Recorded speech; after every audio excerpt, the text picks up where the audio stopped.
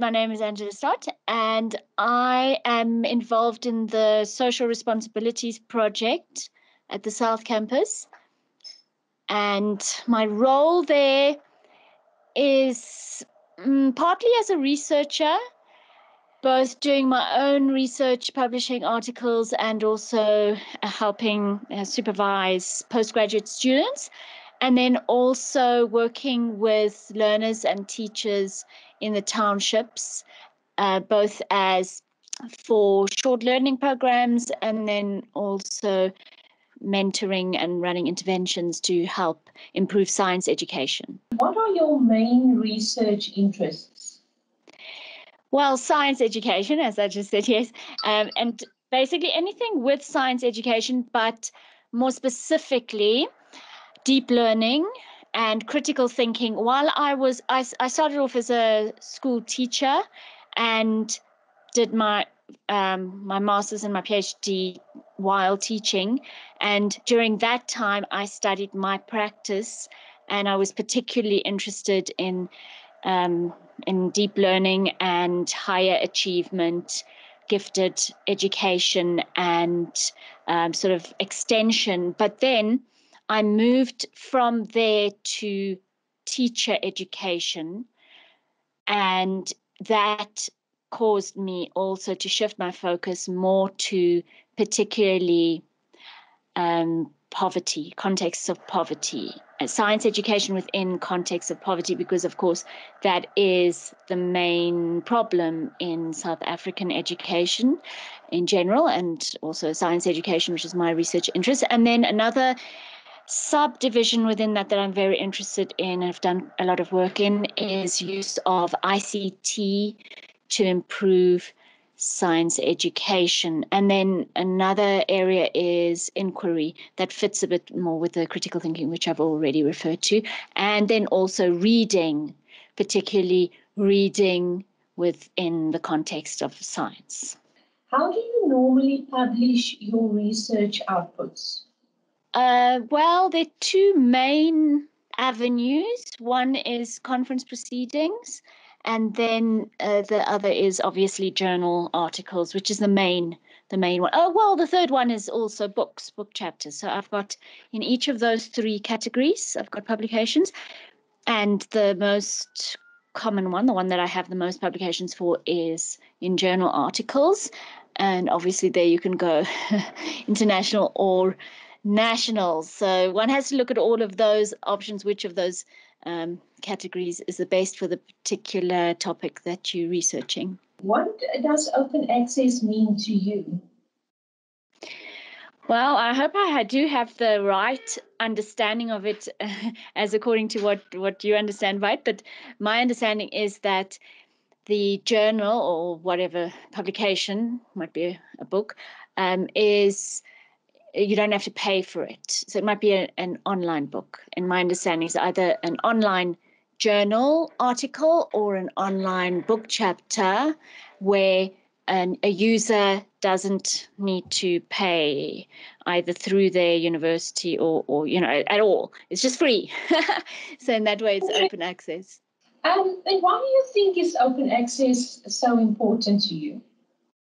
Well, because that is going to increase your citation rate, because obviously if anyone can just access it, then they're more likely to use it. Because I know for myself, well, on one hand, when I like to just use Google Scholar and just search for stuff, and obviously the free stuff is what comes up first. On the other hand, anyway, I have access to a lot of stuff that is not open access through the university. So in that way, that reduces that issue. But I would suppose that if it's free, people are probably more likely to cite it. Can you think of some benefits of open access publishing? Well, obviously to the user that they don't have to pay for it, and to me as the researcher that hopefully it's going to cause more citations. Often open access journals do not have an impact factor or does not appear on an accredited list. Does this influence your decision on where to publish? I'm definitely never going to publish an academic article in one that doesn't fall on an accredited list, because one of the reasons, for maybe the main reason why I'm doing research, is that I need to develop an academic profile, and I need to bring in funding to the university, and that doesn't happen when it's not an accredited list. It takes far too long to write a journal article, not to throw that away. So there's absolutely no way I'm going to do that. The impact factor is a less of a problem to me. Well, I think there are also stages you go through within your academic career. And in the early stages, you're just very glad to get published at all. And then later you get a bit more picky. And I think, in between those two stages, or obviously it's a grade, but I'm not yet very picky, but I'm starting to get picky. So up till now, I haven't worried. Well, up till maybe like last year, I haven't really worried about impact factor. But now I'm starting to become a bit more picky and starting to look at that as well. So that could have an influence, but the main thing is definitely not one that's not on the list. So what advice would you give colleagues in relation to open access publishing?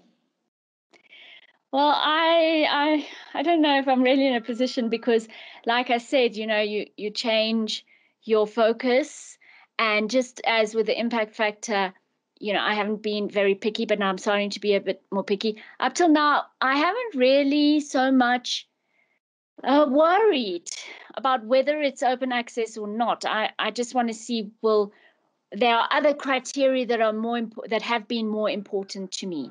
But that said, I currently have a paper in a very good open access, submitted to a very good open access international journal. It's open access because it's funded by I'll probably get it wrong, something like the Royal Chemistry Association. So that's why they can be open access. If my understanding of open access is right, in other words, that's why it's free. And one of the reasons why I targeted that is because it is a very cited journal, probably because of it being open access. That's not the only reason. It's also just a very good journal. So in that way, then I am now becoming a bit more aware of that and deciding, okay, maybe that's something to think about. Okay, another thing this year that has also influenced my view of open access, which I maybe should have mentioned for a previous question, I don't know, but I just think of it now, because earlier in the year, I also submitted another paper to an open access journal in South Africa, very good South African, African journal. And it's open access not because it's funded by some kind of organization, but rather because you have to pay an enormous fee. It's enormous publication fee. And so I had not been aware of this because I've never experienced that scale of fee before. And so I happily went through the process just thinking it's going to be reasonable page fees, because obviously some things, I mean, it's really nice. Some journals, you don't even pay any page fees. And some of those are even open access, like the one that I referred to earlier, that's from the international, because it's funded by that society. But, you do understand that you're probably going to have to pay a small page fee. But when I saw how much it is in this South African open access journal, I got an absolute shock. And so then I first of all thought, well, wait, I don't know then if I do want to publish there, but there are a lot of benefits, which I've referred to before, that it's also a very good journal, and it's the go-to journal. It's actually in maths education, and everyone in maths education always cites it. And so I thought, well, that it's really the right journal for it. But now there's this awful page fee. And so how do we make the decision from that? And then I eventually decided to try it, even though there's that high page fee, because the benefits were, seem to outweigh that. But, those are issues that you have to think about. But one tends in this progression through your career, maybe to only, I wouldn't earlier in my career even have considered going there, because where am I going to get that money? Now I have a research fund, so I could dip into that, and the benefit to my career is worth it. But earlier in your career, you don't have that luxury, so I would have not been influenced. I would have been very influenced by that heavy page fee. So I think that it depends. So actually the question I'm meant to be answering, but I'm kind of going off the topic, is what advice did you give? I think that your view on whether to use open access or not is affected by many factors, and one of them is the position within your career, and therefore how picky you can be, and therefore what other factors play a role in your decisions of which journal is appropriate to you. Do you see open access becoming a bigger feature of the publishing landscape in your research field? I don't know enough about it to be able to say. Yeah, unfortunately, I don't know. I've become more aware of it lately, simply because now I am more picky, whereas earlier I went with journals that I knew, and that more influenced my decision, whereas now my decisions are more influenced by what is going to improve my standing as a researcher. And so then I've become more aware of the different categories. So I'm only just starting that journey.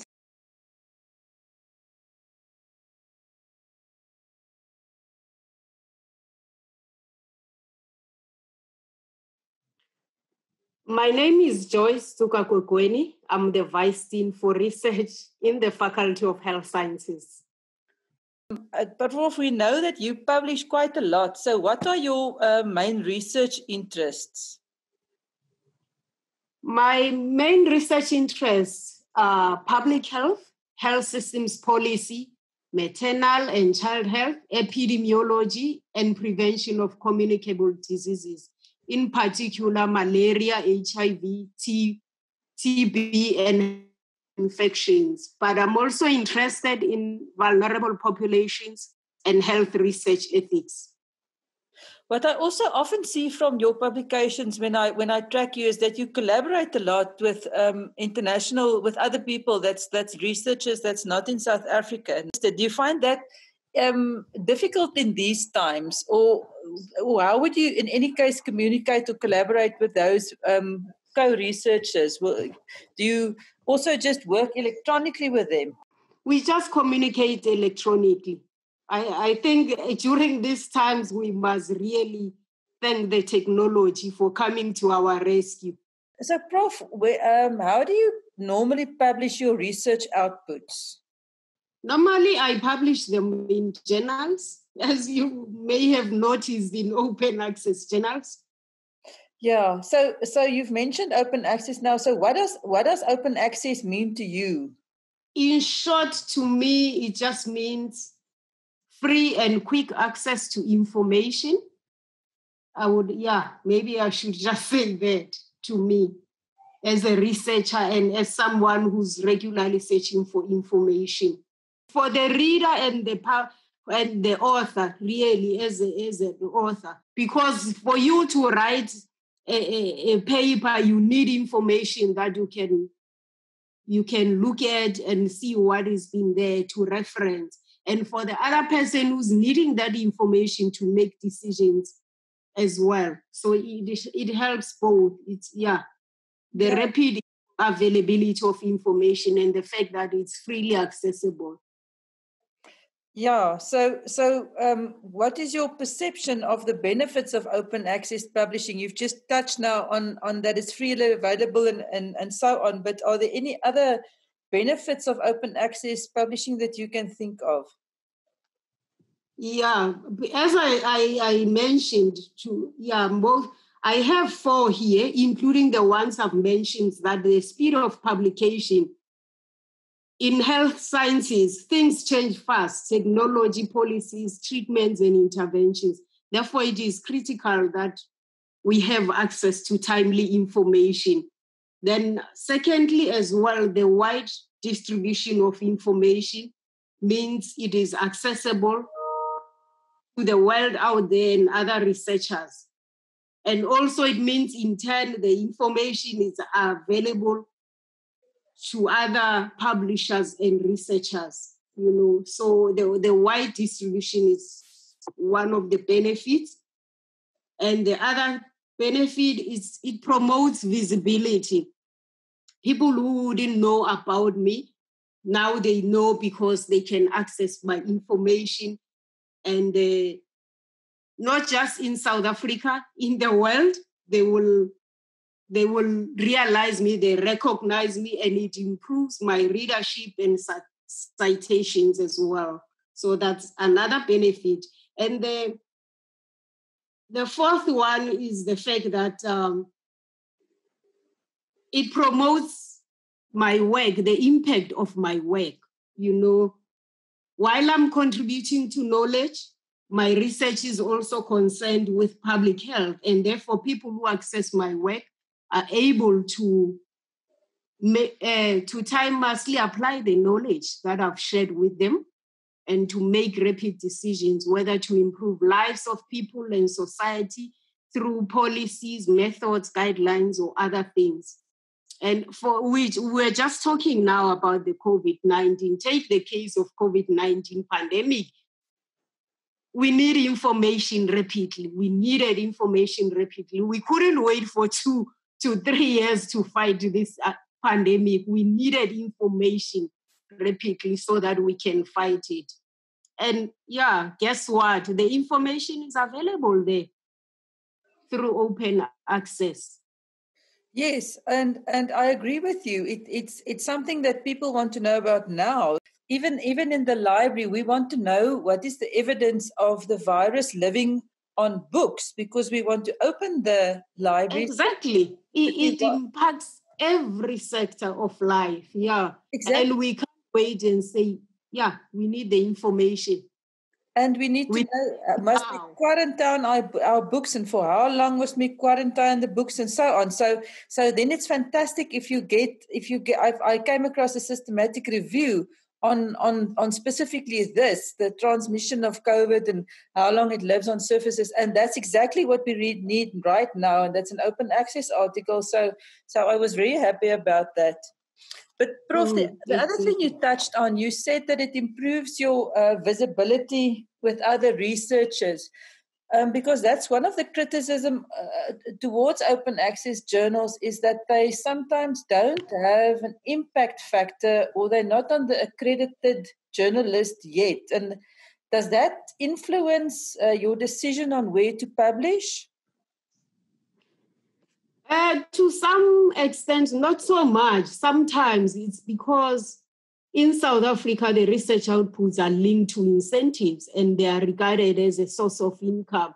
So if you don't publish in the accredited list, it means you may not get the incentive or subsidy that goes with that. Yeah. But it doesn't influence me, as you notice. Mostly my publications are still in open access. So I don't focus on that much, because for me, it has promoted me as a scientist. We see that also with the undergrad medical students. Sometimes their research projects are so good they want to publish, but now you have to decide, is it better to publish, or is it better to publish if they can get accreditation and get that money? But I think for a young researcher like them, it's better to just get the article out there and get published, so they can work on their careers later on. So I'm glad you said that it's about your visibility as researcher, and that it's not always the main concern is that you get the subsidy. Yes. Yes, I also wanted to add to what you said about students, because I use open access to assist my students as they develop as young scientists, because they have to start to publish. Yes. So, yeah, to develop as scientists. So open access has really helped them and me as well as their mentor. So what advice do you give those students and other colleagues in relation to open access publishing? I would really, advise them to consider publishing in open access. I know there are challenges. Some say it's related to page fees and incentives, but the world is changing rapidly and access to timely information is needed.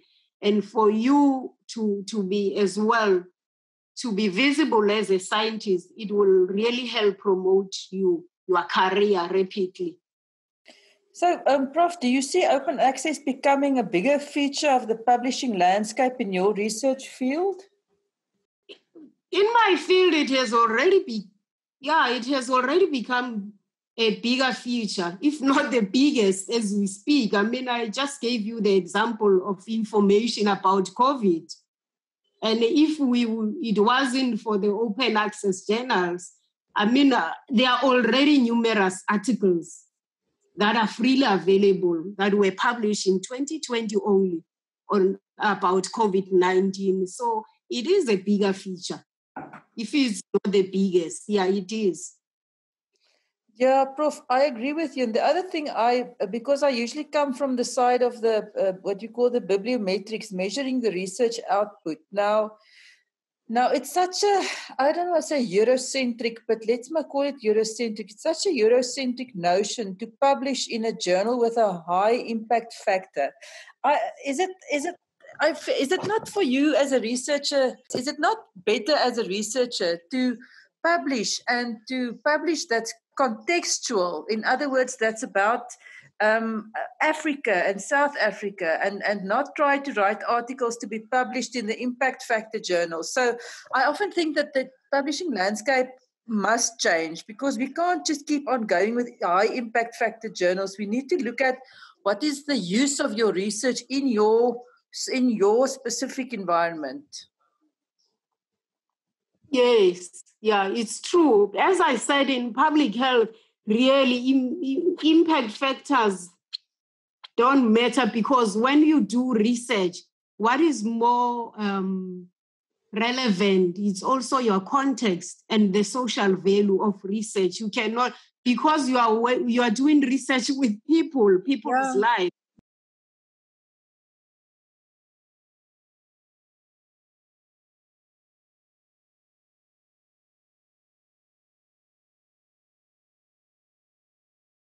Prof. Marijke Labuschagne is a professor at plant breeding in the Department of Plant Sciences at the University of the Free State. She's currently the chair of the South African Research Chairs Initiative, known as SARCHI, in disease resistance and quality in field crops. She's been involved in the training of especially PhD students from all over Africa for the last 20 years. Prof. Labuschagne and her students have authored 206 scientific papers in mainly ISI-listed journals. She has co-authored or authored 96 papers at national and 89 papers at international conferences. She has received numerous awards, such as the Continental Lifetime Achiever Award of Africa's Most Influential Women in Business and Government in 2015, and the African Union Kwame Nkrumah Award for Life and Earth Sciences for the continent in January 2012. So without further ado, let's speak to Prof. Labuschagne. Prof, I've already mentioned a bit about you, but what can you tell us about yourself? Okay, I've been at the university for more than 30 years now, and my main research focus is on nutritional value of crops, especially staple crops in Africa.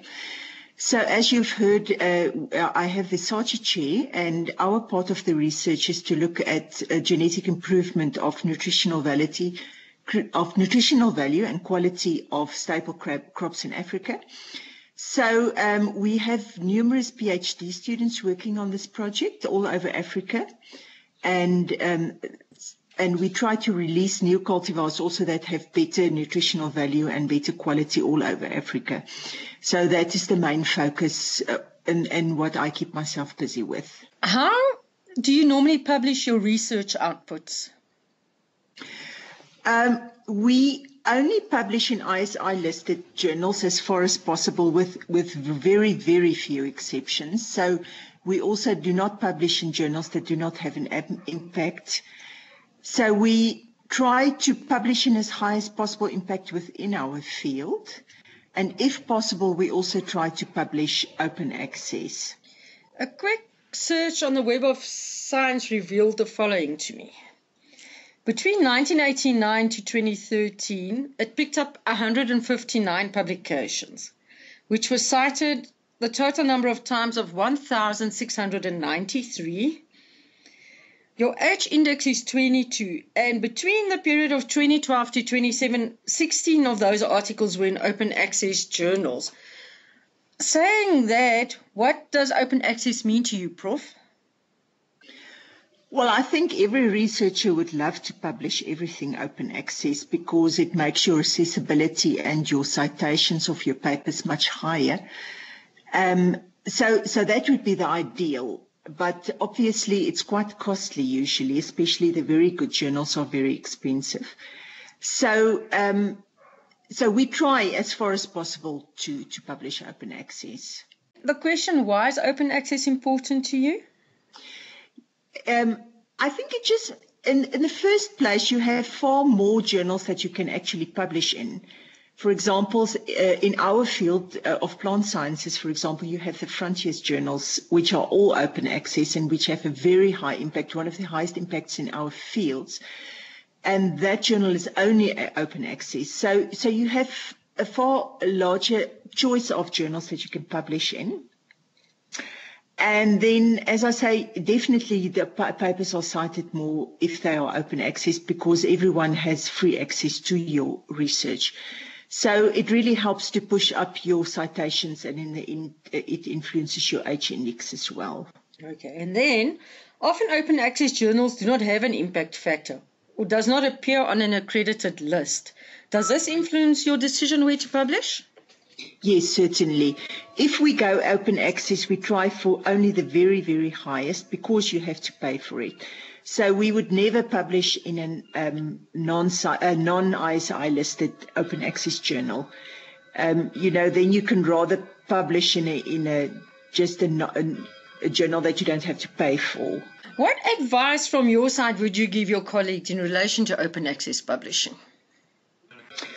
Well, as I said, I think the ideal is to publish open access as far as possible, but obviously most researchers have a restriction in terms of funding. But I would really suggest that you put some funding aside every year to publish 1 or 2 papers open access. And what we do, our collaborators in the projects that we do often carry the cost. For example, we have many students who are funded by Bill and Melinda Gates, and they carry all the costs for open access publishing. So try and get external partners who can help you fund your open access publishing. Prof. Upton one day told us at a research or an open access week that it also helps if you co-author.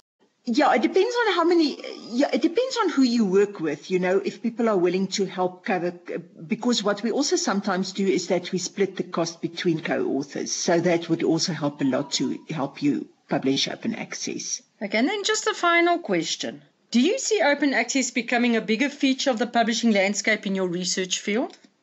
Yes, I think so. I'm on the editorial board, for example, of one of the Frontiers journals, and in the meetings, they state that absolutely that will be the future, is that everyone publishes open access. But I think in the African landscape, that may not be possible because it's very costly. Prof, I want to thank you for your time and your words of wisdom, and I want to wish you the best with your publishing going forward.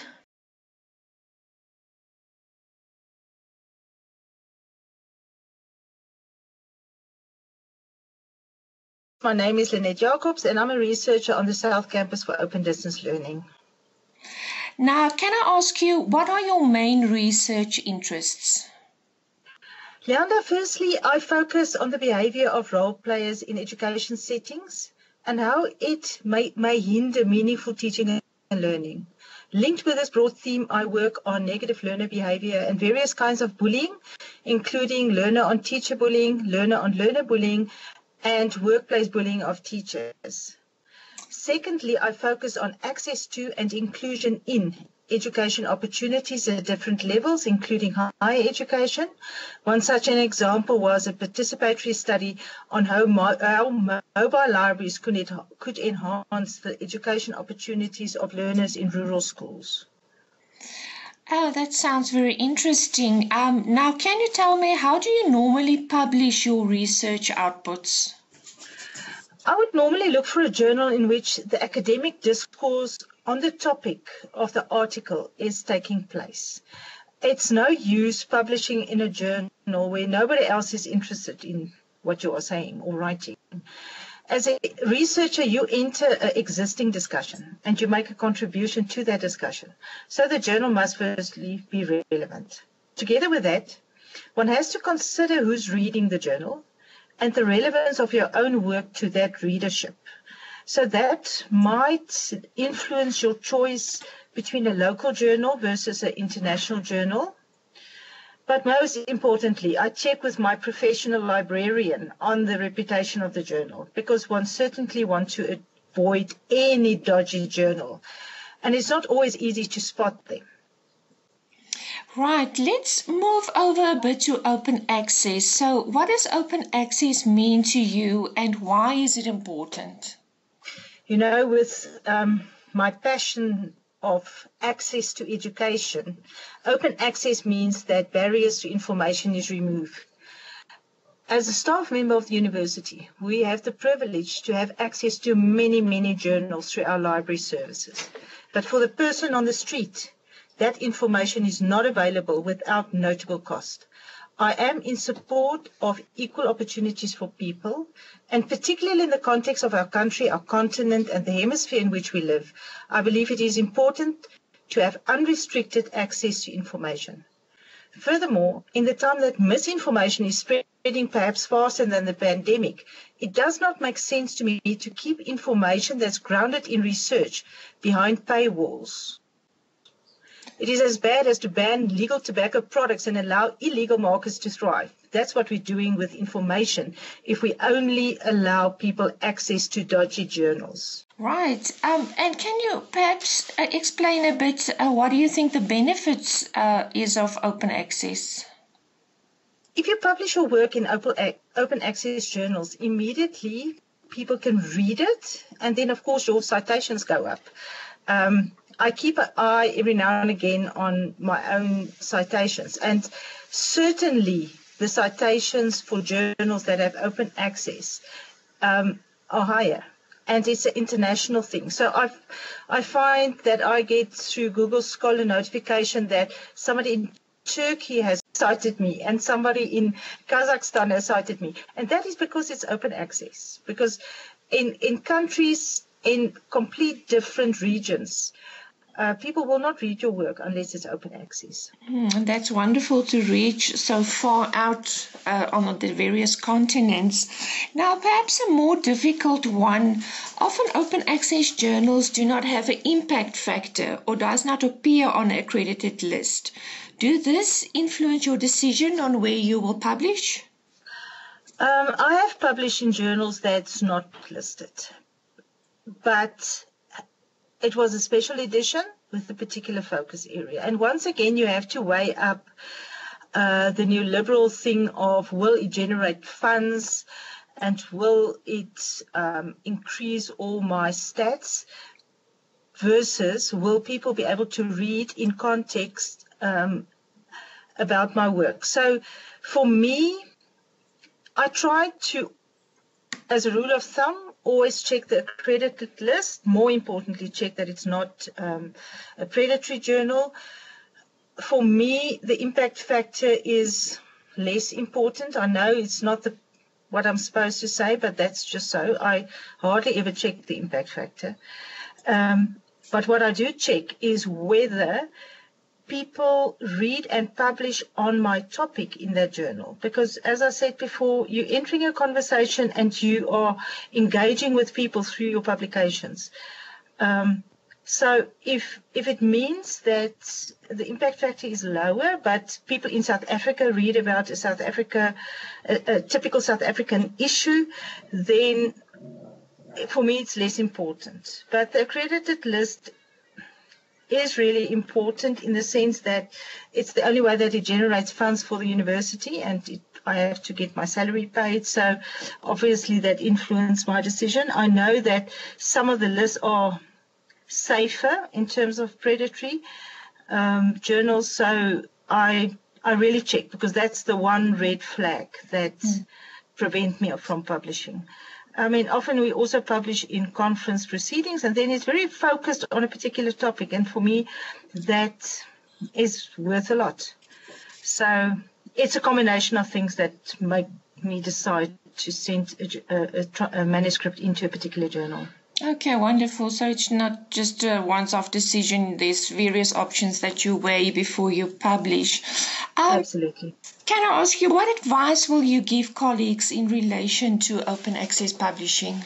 First of all, if something is behind a paywall, you need to understand that less people are going to read your work. So if at all possible, support open access publishing, but keep an eye open, because as we know, a lot of the open access journals are dodgy journals. So it must be a reputable open access journal, and it must have reasonable fees, because even some of the reputable open access journals charge ridiculous high fees, and I don't think it is ethical to pay that much to get your work published. So check reputation, check the fees up front, check the readership, because you can easily see who reads, or you should be able to easily see who reads the journals, and then keep a balance between high index journals and journals that's accessible. I think the most important thing is keep a balance. Don't publish all your work in the same journal, because that means you're only engaging with the same set of readers. Diversify. Yeah. And the librarian is always there to assist and check the reputation of the journals in which you want to publish. Oh, yes, definitely. Right. And how do you see open access becoming a bigger feature of the publishing landscape that you're in your research field? Leanda, I hope that it will become more and more accessible through open access. Because I work in the field of education and higher education, it means that there's lots of practitioners who need to read what we are doing, and the practitioner is not going to have access to it if it's paid content. So if we want the school managers to read our work, if we want colleagues from other countries, particularly in the Southern Hemisphere, to read our work, it's got to be accessible. And for it to be accessible, it can't be expensive. And that's my dream, is that journals will become more and more open access. Yes, I agree with you totally on that. Prof. Lynette, thank you very much for your time and for this interview. All the best of luck with all your research, and thank you for your time once again.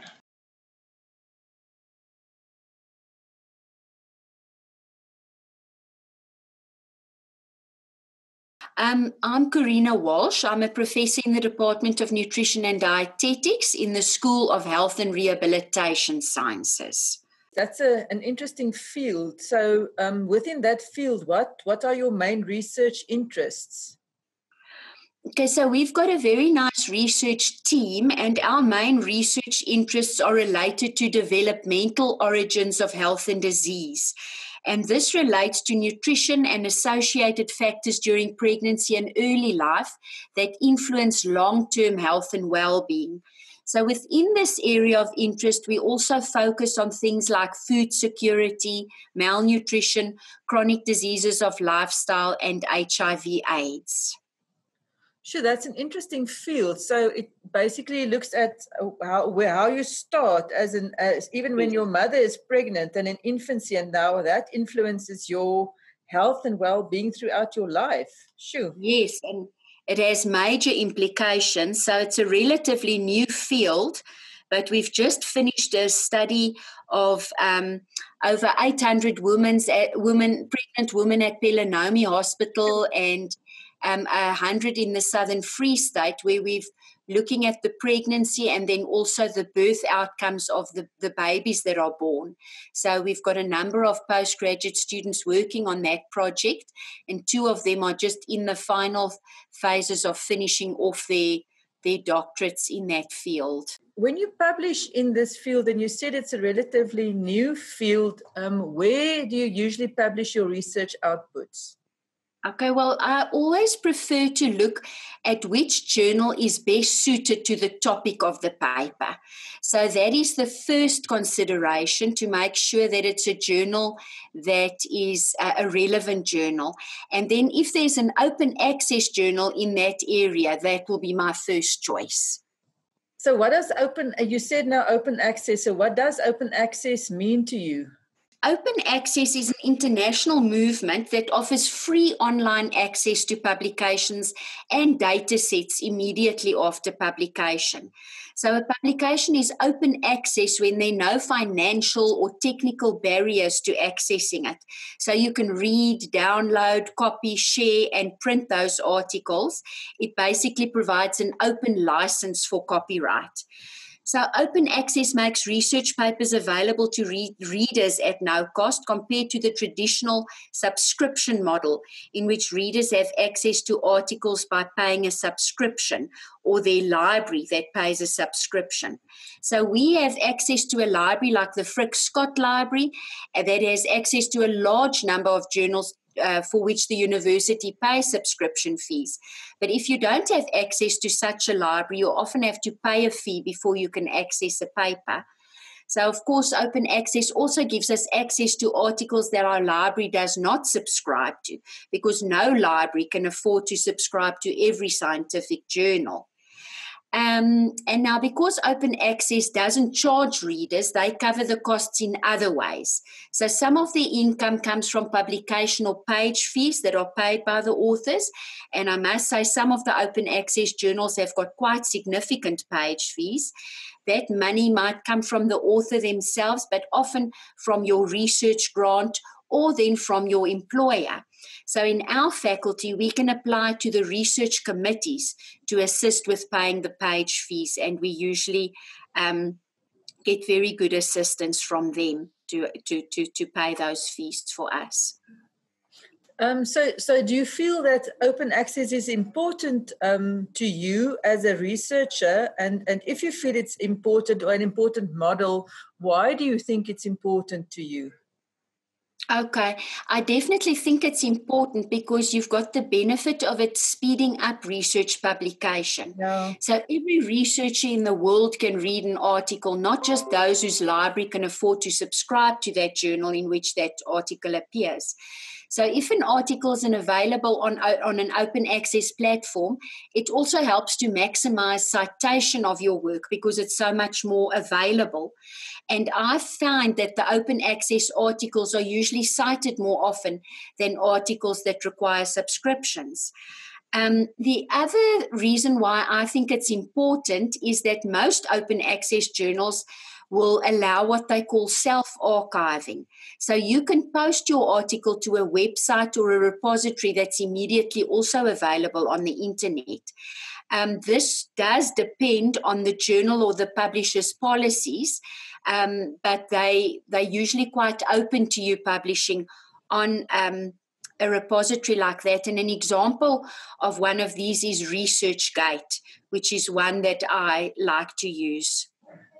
The librarians also like ResearchGate because often repositories like that can assist the library to find articles that you can't get in any other way. You've spoken about a few things about the benefits of open access publishing, like quicker citation and then availability on a repository. But are there any other benefits for you for publishing in open access?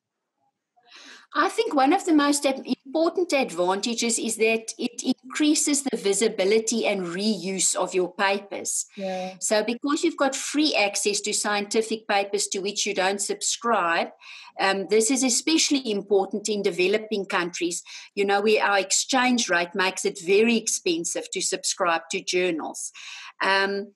So in most of the open access journals, the publisher makes all the articles and then often the databases with the data available for free immediately on the journal website. And for me, that is the main benefit.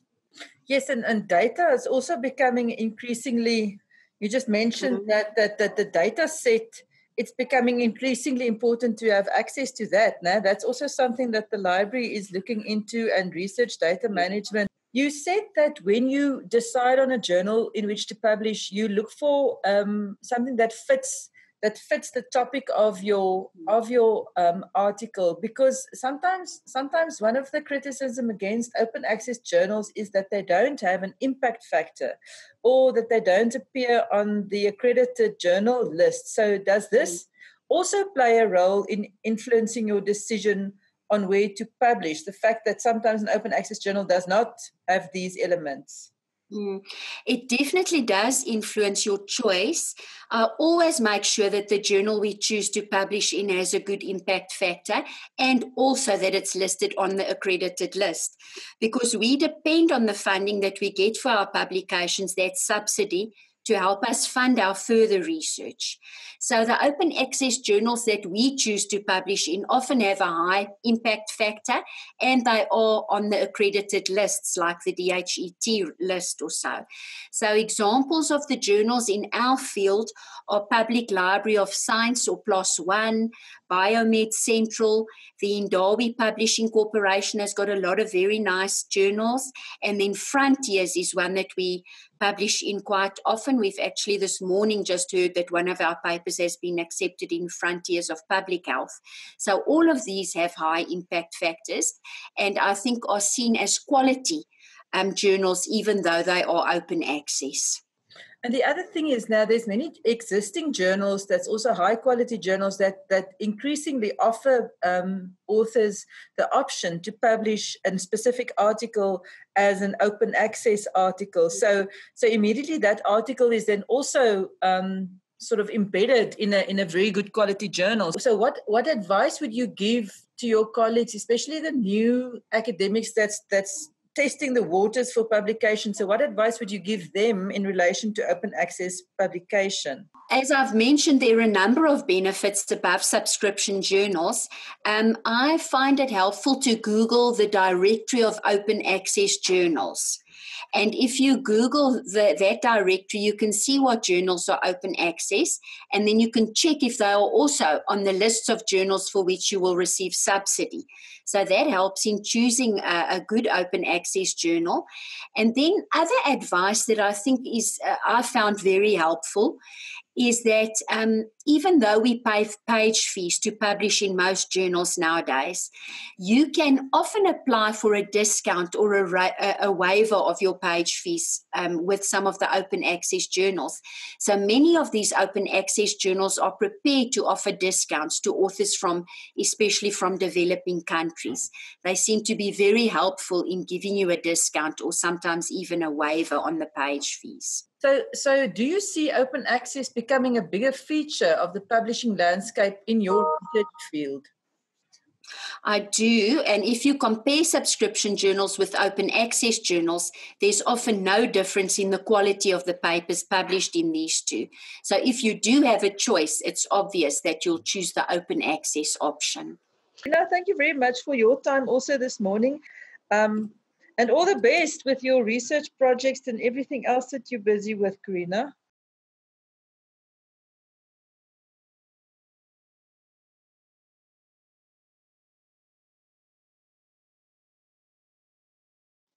So today we're speaking to Dr. Relien van der Merwe. She started a tertiary career at the University of the Free State in 1999. She obtained the degrees BSc Agriculture in Plant Breeding and Genetics, MSc in Agriculture in Plant Breeding with distinction, and PhD in Plant Breeding. She was appointed as a research assistant at Plant Breeding from 2003 to 2009 and was later appointed to the position of lecturer in 2011. She's a member of the South African Plant Breeders Association. She also lectures 2 undergraduate plant breeding modules and is involved in postgraduate supervision. So, Dr. van der Merwe, what are your main research interests? My research mainly focuses on the development of improved soybean varieties. Now, this involves breeding for improved yield for the producer, as well as improved nutritional value for the consumer. Dr. van der Merwe, how would you normally publish your research outputs? So we normally publish in accredited national and international journals. However, we also publish chapters in books, conference proceedings, and in local agricultural magazines such as Grain SA or Oilseeds Focus. What does open access mean to you? Access means better exposure of my research and, as a result, better chances of my work to be cited by other authors. Now, this is really regarded important in terms of our research exposure internationally. So, why would you say is open access important to you? Yes, like you said, it makes our publications more accessible to the science community, and it can lead to an increase in our citations. Now, increased citations contribute to an increase in your H index. Now, the H index is an author-level metric that measures both the productivity and citation impact of the publications of a scientist. So a high H index correlates with your success and will help you with, for example, being accepted for research fellowships and holding positions at top universities. Okay. And according to you, what are the benefits of open access publishing? So it means our articles are viewed and downloaded more often than articles that are only available to subscribers, and are, as a result, cited more often. Your research publications attract more attention and compared to those published behind the paywall. Often open access journals do not have an impact factor or does not appear on an accredited list. Does this influence your decision on where to publish?